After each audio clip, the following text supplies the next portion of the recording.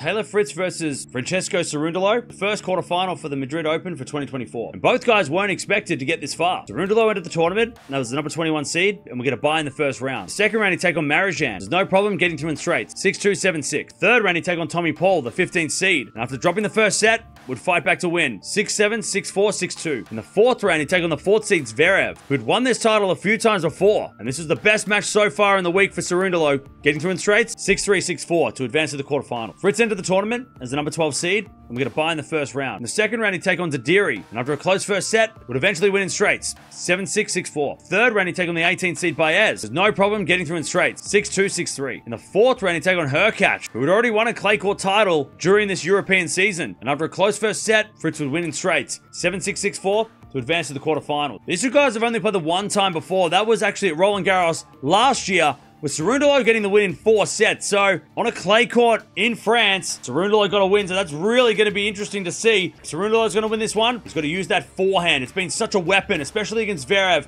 in the previous match. He's also going to serve well, because we know Fritz does have a big serve, and Fritz didn't get broken against Hurkacz in the last match, so Cerundolo's going to have to serve well himself and use that forehand on the return. Fritz is going to win this one. He needs to serve big, like I just mentioned. He served so well against Hurkacz in the last match. He's going to have to do that again against Cerundolo, and also get up to a good start as well. Keep that record, because when he's won the first set this week, he hasn't lost the match. So Fritz is going to win, get off to that good start, and run with that momentum. Bit of a random matchup here, because we didn't expect, I guess, either of these guys to be this good at this tournament. Maybe we did. I don't know. Maybe we all underestimated them, but I've got to go with Cerundolo in this one. I reckon he will cause the upset here against Fritz. He has the record, and that French Open last year, I feel like that's the confidence that he needs to get a win here and get into the semifinals. But let me know in the comments below who's making the semi.